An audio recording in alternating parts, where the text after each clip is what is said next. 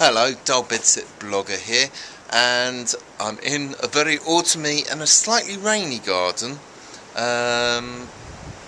because I've finished work a bit early, because tonight I'm off to Lewes to have fun at the bonfire celebrations they have in England on November the 5th. It's commonly known as Bonfire Day.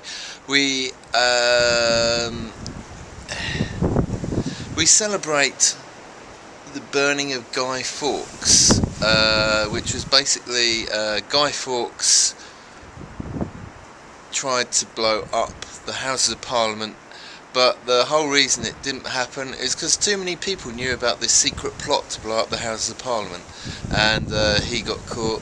There are things that he might have been a patsy, he was a bit of a mercenary and stuff like that.